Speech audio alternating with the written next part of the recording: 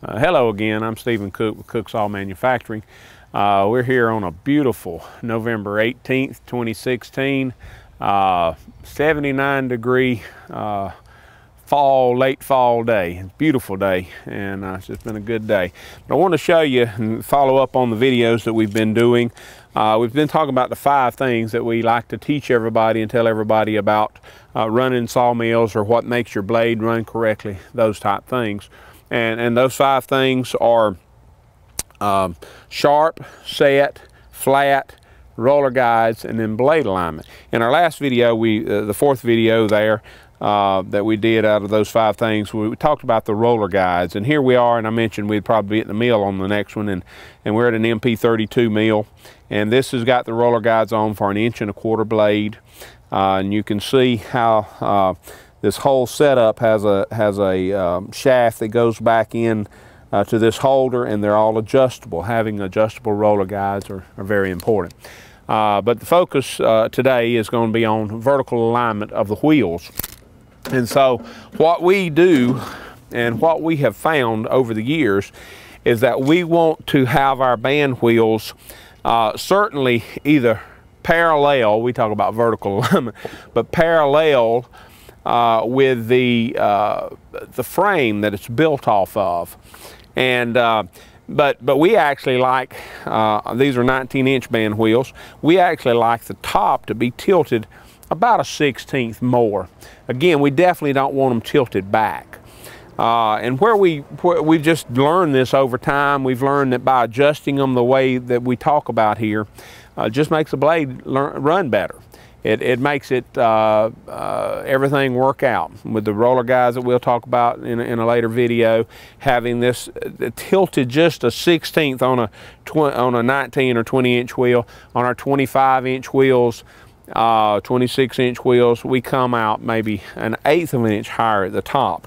Now, to do that perfectly, you know, to be right dead in the center, I'd be over here. I have to be aware, and as you measure on your sawmill, be aware of your guards. These are made out of a thinner material, and it could be off a little this way or that way. So I like to get off of this 3x6 tubing where we're bolted. You see the bolts here where we're bolted in, and I know that that's good and flush. So in our case, this good thing could be tilted back a little bit, bolted off of that.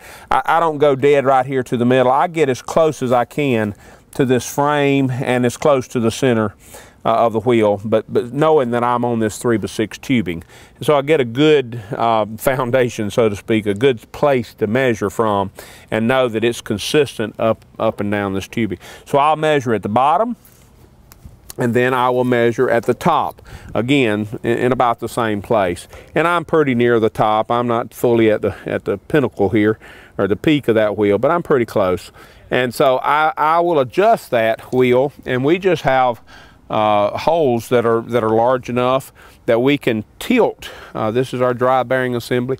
We can tilt that just a little bit. We'll snug them up, and we may bump that with a rubber hammer, and we'll make that wheel be just a little further forward, like I said, a 1/16 on the drive side.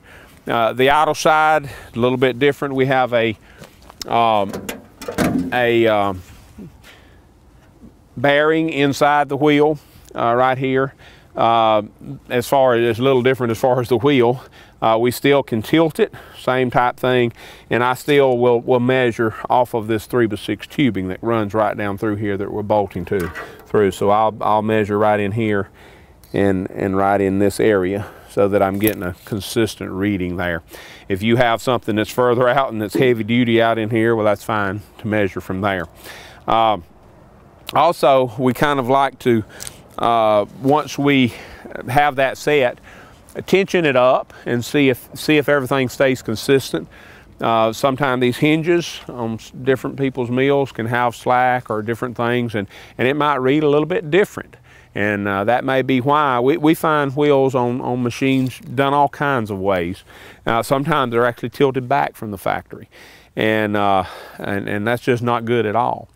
So that's what we're after, and it's just something that we've found over time and through experimentation, that something about that, I could try to explain it with my theory, but ultimately we've just found it works better that way. And so that's what we consistently do, and we found that we can control that blade then with our roller guides and make it saw forward straight in the cut. And it takes out some of that diving or dipping if you don't have it adjusted that way. So another little tip of the 5th and the 5 things that we've talked about, and hope you're enjoying the videos, and we're looking forward to bringing some more to you.